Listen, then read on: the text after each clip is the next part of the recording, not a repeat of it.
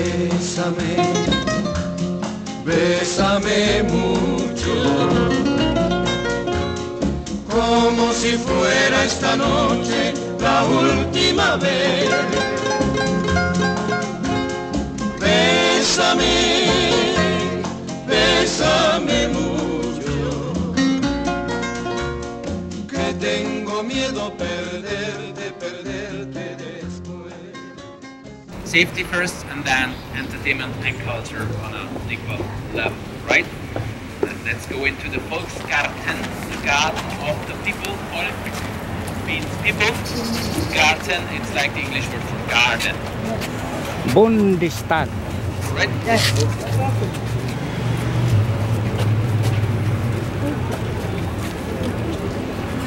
And it is named Volksgarten because this was the first garden which was given free to be used by every person, peasants, workers, normal persons at the beginning of the 19th century. Before this time, no way,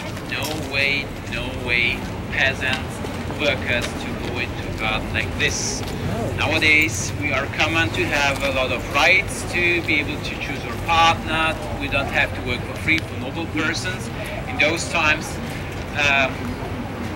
peasants, for example, had not so much rights. They had to work for their landowners, for noble families, completely free of charge, unpaid, up to 5 days per week. Then they had to work the land too, and they had to pay taxes to them too. This is how it worked in those times. And here you see a very handsome looking, hey, it's for me handsome looking rose garden. You have a lot of different rose plants here. And as you see, we have a lot of dedications. So, for example, to Ilse, and then forever of eating means forever heart of good earth.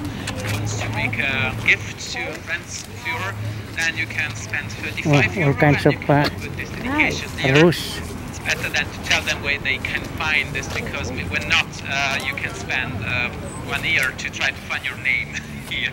It's a nice thing, I would say. It's pretty romantic. At the end, this way you see the dome of the Museum of History of Nature. Vienna, let's say we. And to the right, you see there are a lot of trains another time. See, I told you we are renewing the Parliament of Austria, the House of Parliament.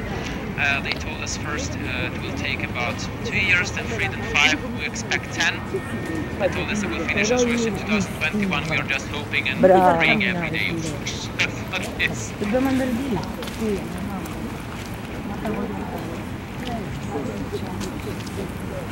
go to the right here.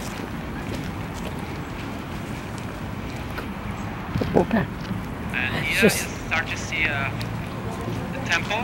This is a temple from the Classicism era, beginning of the 19th century. This temple was built here. It's dedicated to Theseus. It's a person from the Greek mythology.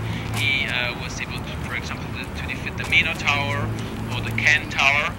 And it's a good example of Classicism architecture. So it looks like an old Greek temple. The interesting thing, and I will show you then the difference between Classicism and New Classicism. In the Classicism era, the people were still thinking that all those temples from the old Greek were all completely white. They were not. They were completely painted, the most of them. And then just afterwards, in the New Classicism era, the time of Franz Joseph, end of the 19th century, end of the 19th century, they already got the information that those buildings were completely painted. And you have here a very good comparison between Classicism and New Classicism. When you turn then to the right, you see the House of Parliament. And when you look through the columns, you see we have a lot of decorations behind. So this is New Classicism. New Classicism is pretty closer to the original classical era than the original Classicism earlier. So it's interesting about art history to have seen this in my point of view, of course. And they choose, for example, the New Classicism.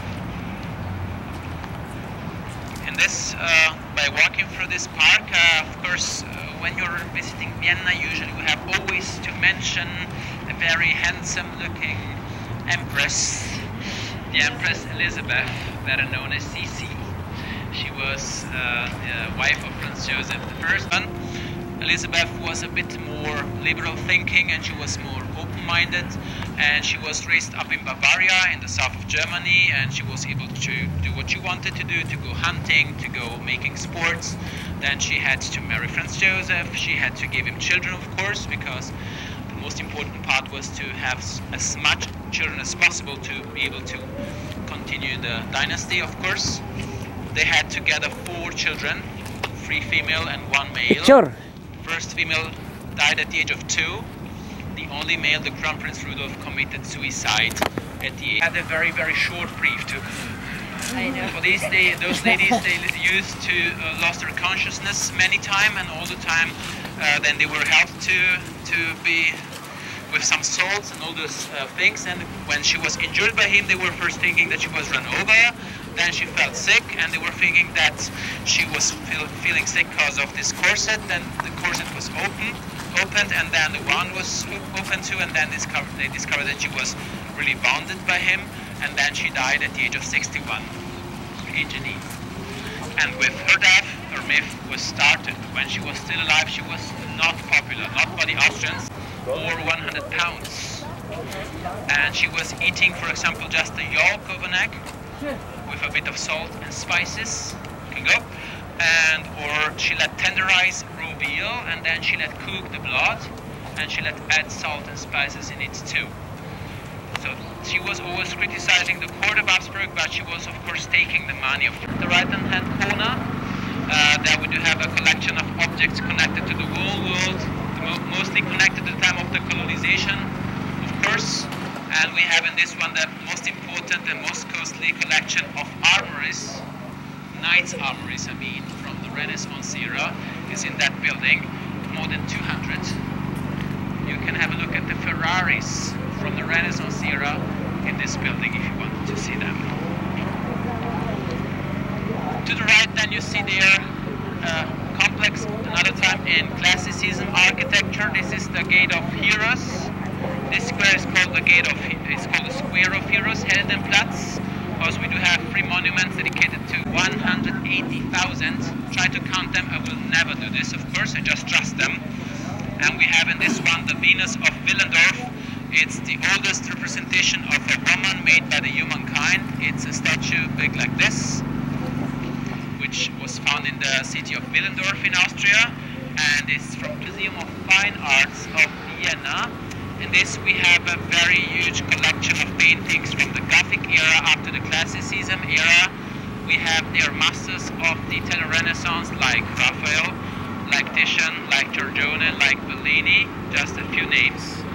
Then we do have Caravaggio, Italian Baroque era.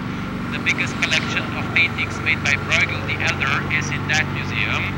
2 rooms filled up with Rubens. It's then Baroque from north of Europe is in that museum. We have their Vermeer, Van Dyck, Van Eyck. If you're interested in those things and you will be back in Vienna, I can recommend to pay a visit into this museum. About this building behind me, you see then over there a balcony. Over this balcony, a not very friendly guy was standing, Adolf Hitler. Adolf Hitler was standing over this balcony in 1938 after the Anschluss, the annexion of Austria to Germany in 1938, and he was standing over there, and about 100,000 persons were here. Some of them forced to be here, others who had to be here to be not persecuted, and others who wanted to be here. About this part, I told you a third of Vienna was destroyed during World War II, but under too much. When I'm talking about this topic, it's not about guilty, it's just about history, because we don't have to forget what happened in those times. And it's interesting to you maybe to know why so much buildings from so old buildings survived World War II in Vienna. There you see a monument, and I guess the monument, this is Prince Eugene of Savoy. It's a very important commander of military who was the one who was able to defeat the Ottoman